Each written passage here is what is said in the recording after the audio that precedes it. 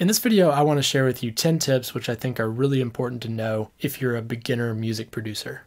What's up, my producer friends? I'm David with another monsterproductions.com. If you're new to the channel, I do a lot of FL Studio and production related tutorials, and I really try and focus on going into depth in these tutorials and giving you the information that I think is important that you need to learn. So check out some of the other tutorials on the channel if you're interested. In this video, I want to share with you 10 tips that I think are really important to learn / implement into your productions as soon as possible. There are definitely a lot more tips out there, so if you have your own tips that you think are really important that you want to share with everyone, go ahead and leave that in the comments down below, and I'm sure there will be a lot of producers in the community who can really benefit from that. Anyway, with all that being said, let's get straight into the tips.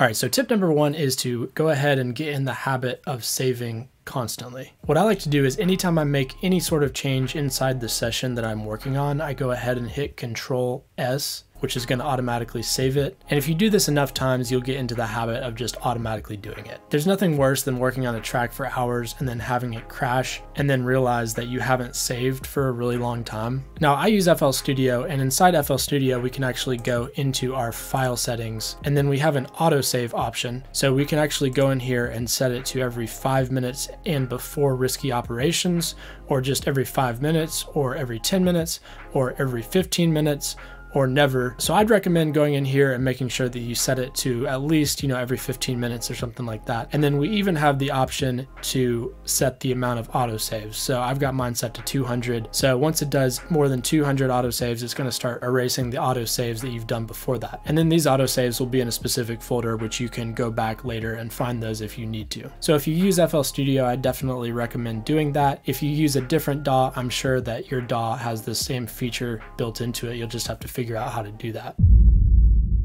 All right, so tip number 2 is I would recommend you go ahead and start building a royalty-free sample library for yourself. And what I mean by this is, royalty-free drum samples, royalty-free melody samples, whatever you can get your hands on to help with creativity. Pretty much the more samples you have access to, the better. Luckily, these days, there are a lot of really good options out there, both paid and free. I do have a list of a huge resource of free plugins, samples, synths, effects, all sorts of great plugins that you can get for free. So I'll be sure to leave that in a link in the description of this video if you guys want to check that out. But like I said, there is a sample section there, and I would highly recommend that you start building a really good sample section, because one of the most important things when it comes to music production is sample selection and making sure that you're choosing high quality samples to begin with. It's going to make your life a lot easier.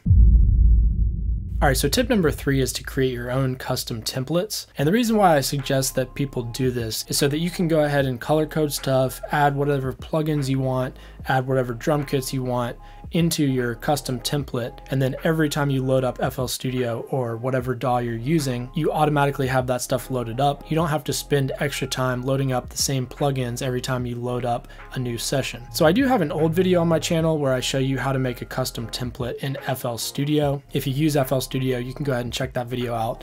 I'll be sure to leave a link on the screen now and also in the description of this video. Tip number 4. Learn keyboard shortcuts. This is something that I'm still sort of in the process of doing. I've been producing for a very long time, over 15 years at this point, and this is something that I neglected to do, and so I highly recommend doing this if you're new to production. Anything that you can do to incorporate into your workflow that's going to ultimately save you time is huge, and keyboard shortcuts are going to save you a ton of time. Now, I'm not going to get into all the keyboard shortcuts that you should know in this video. Maybe I'll do a video in the future where I talk about that for FL Studio. Let me know if that's something that you're interested in. In the meantime, if you're an FL Studio user and you want a list to all of the keyboard shortcuts out there, if you hit F1 on your keyboard, anytime you have FL Studio loaded up, it's going to load up the manual, and then within the manual you can search for keyboard shortcuts, and it's going to bring up a complete list of all the FL Studio keyboard shortcuts. I'm sure it's the same for other DAWs out there as well. Tip number 5 is don't get bogged down or stuck working on the same project. I think in the beginning it's really important to just try and get through as many projects as you can, because every time you start a new project, you're going to be a little bit faster, you're going to be a little bit better in your workflow, and ultimately you're going to come up with a better result. I don't think you should expect to create masterpieces in the first few months of production. Obviously, everyone learns differently and everyone progresses at a different pace, but I would say that within the first 2 to 6 months of production, you're probably probably not going to want to keep any of those tracks or release them. And so in this space of time where you're learning production, you're learning the software, I would recommend just trying to get through those projects as quickly as possible. If you get hung up on something, just go ahead and start on a new project. And eventually you're going to get to a place where you do want to finish your projects. And at that point, you are going to want to take more time and actually spend the time necessary to finish that project and make sure that it's as good as it can be. Tip number 6, get studio monitor headphones or studio monitors as quickly as possible. Studio monitors and studio monitor headphones are designed to have a flat frequency response, and this allows them to translate better across the board into all sorts of other speaker systems. Every other speaker system that we listen to, so the car, your earbuds, whatever the case may be, they're all gonna have their own sort of unique EQ curve, and music is gonna sound different in those speakers. So it's very important to get a pair of monitors that have a flat frequency response, which are going to translate better to all different types of speakers. Now this point does have a little caveat, because depending on your room and depending on how you have your speakers set up, you're still not going to be able to hear everything perfectly accurately and flat, because we're going to have early reflection points all over the room.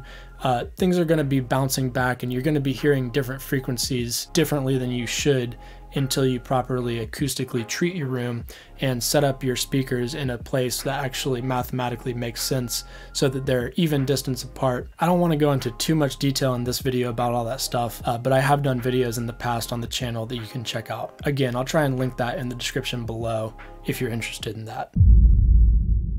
So that leads me to tip number 7, which is to learn how to mix properly. It's a very important skill as a music producer. You need to learn how to mix. In order to learn how to mix your music, you're really going to want a good pair of studio monitor headphones or good studio monitors, as I mentioned in the previous tip. I have actually a lot of videos on the channel which are dedicated to mixing. So again, I don't want to go into too much depth. I will mention that one tool that I love using is a spectrum analyzer tool. It gives you a visual feedback of what's actually happening in the musical range, in the musical spectrum, and it's called Span by Voxingo. It's a free plugin. I'll be sure to leave a link in the description of this video if you guys want to get that plugin, but it's going to give you some great visual feedback, which is also going to help you make better mixing decisions while you listen at the same time. Tip number 8. Collaborate with other producers. The quicker you can do this, the better, and especially if you can find other producers who are farther advanced with you and actually get together with them in person and learn specific tricks and techniques that they do to help their tracks sound better. If you don't have access to other producers that you can collaborate with, the next best thing is just getting on YouTube and finding other producers who are better than you, who can walk you through some of their tracks, show you how they did it. Again, I do a lot of videos like this on the channel. That's one of the resources I'm trying to bring to you guys. So be sure to check some of that stuff out if you're interested. Tip number 9, come up with a better labeling system when you save your tracks.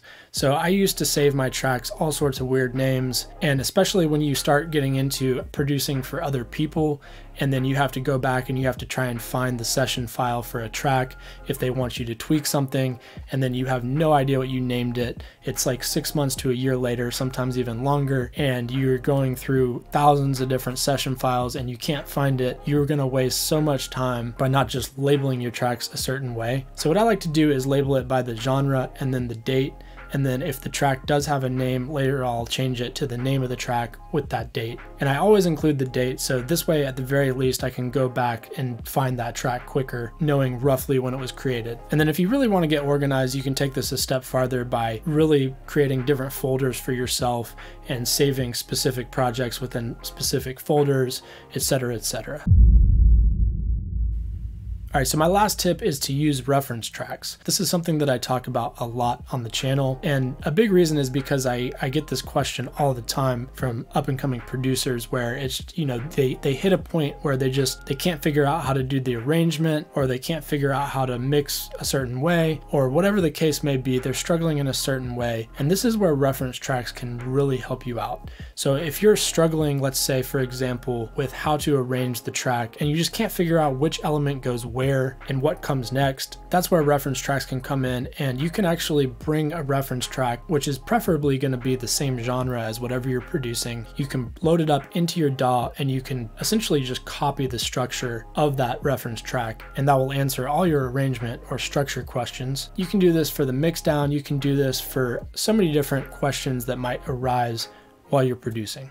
Thanks for watching the video, guys. If you liked it, be sure to hit the like button. If you're new to the channel, consider subscribing. Don't forget to hit the bell notification. That's going to let you know anytime I release videos in the future. Right now I'm doing tutorials about once a week, and those usually come out on Friday or Saturday, so keep an eye out for that. If you have any questions about anything or tutorial requests, feel free to hit me up on Instagram at anothermonster1. Also, if you feel like you're really struggling with music production, sound design, anything in between, and you feel like you just need a little bit of extra help, I am doing one-on-one private lessons, which you can sign up for on my website at anothermonsterproductions.com. I'll be sure to leave a link in the description of this video if you guys want to sign up for that. And while you're there, be sure to take advantage of the free stuff I'm giving away in the description of this video as well. I've got a sample pack and an ebook, which you can download for free. You just need to enter your email address and I'll send that stuff over to you. And as always, I will see you in the next video.